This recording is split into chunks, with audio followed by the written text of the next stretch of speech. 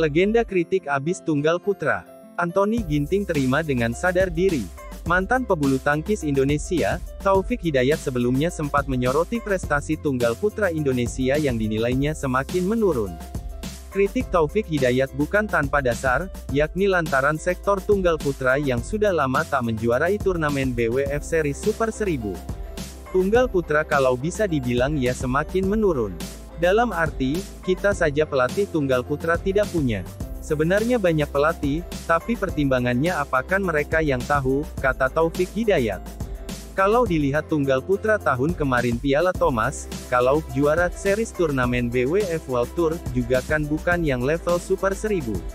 Tahun ini jeblok. Harusnya beberapa pemain prestasinya di Super 1000, dan bersaing dengan top player, imbuh peraih medali emas Olimpiade Athena 2004 tersebut. Terkait kritikan itu, tunggal putra Indonesia, Antoni Sinisuka Ginting tak membantah soal penilaian tersebut. Ginting bahkan mengakui dirinya secara pribadi memang belum bisa memenuhi target PBSI.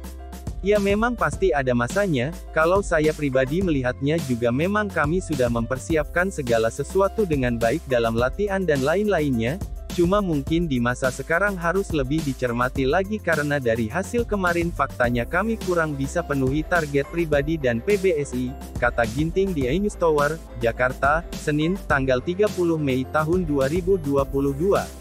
Ginting menambahkan, dengan adanya kritik ini dia akan berusaha meraih prestasi tertinggi, terlebih sebentar lagi ada dua kejuaraan, Indonesia Masters Super 500 dan Indonesia Open Super 1000 yang diadakan di Istora Senayan, Jakarta.